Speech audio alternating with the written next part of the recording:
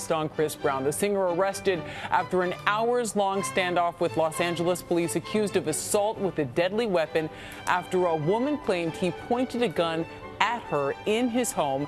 ABC's Kana Whitworth spoke with her and is in Los Angeles this morning with all the latest. Good morning, Kana. Amy, good morning. Baylee Curran tells me that she originally went to the singer's house, which you can see right there, it's lit up behind me, to see if she could perhaps star in his next music video. But as the night went on, according to her, Brown's behavior became more erratic, and she ended up running for her life, leaving from the backyard. Overnight, singer Chris Brown arrested for assault with a deadly weapon, and now the woman behind it all is speaking out. Terrified. Absolutely terrified. 25-year-old Baylee Curran telling ABC News Brown pulled a gun on her at his Los Angeles mansion. I didn't want anything to escalate more because, hello, he's holding a gun to me.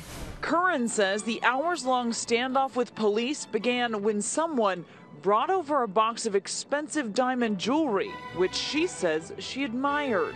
And I was just standing over it, admiring it, not touching it. And then one of Chris's friends said, back away from the diamonds. And that's when Chris came in and said, I'm so sick of all of you people.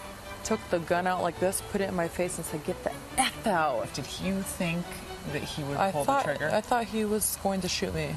The Los Angeles Police Department receiving the frantic 911 call at 3 a.m. Tuesday morning. 2 females unknown crying and asking for help. Police surrounding the star's home, trying to make contact with him while the singer took to Instagram, posting his claims of innocence. When you get the warrant or whatever you need to do, you're going to walk right up in here and you're going to see nothing, you idiots. Hours later, Brown and several of his friends funneling out of the house and searched by police. I love you, friend!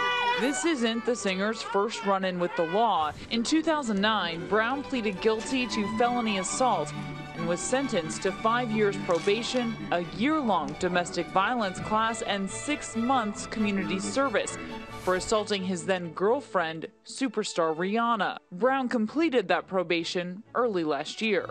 Overnight, Brown's attorney tweeting, "Thank you to everyone for their support and well wishes.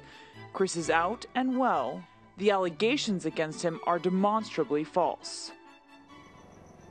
Brown was released after posting $250,000 bail. Now, we've also learned overnight that Curran is wanted for questioning in New York in a grand larceny case.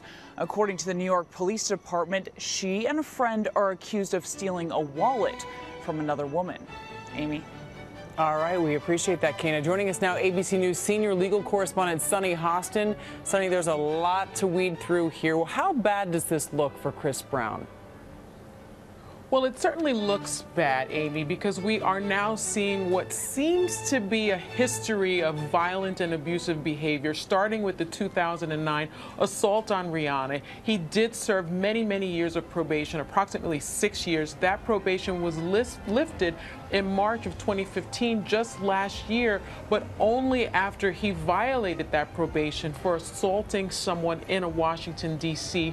hotel in 2014. And so we're seeing this over and over and over again when it comes to Chris Brown, and that is not a good place to be in the criminal justice system. We see recidivism very, very often when it comes to violent and abusive behavior. So yet now another complaint about this kind of behavior is going to be looked at very, very closely by prosecutors reviewing the case. Yeah, and speaking of seeing Chris Brown, we saw a lot of him throughout this on these Instagram rants. What do you make of those? And from a legal perspective, what do they do to the case?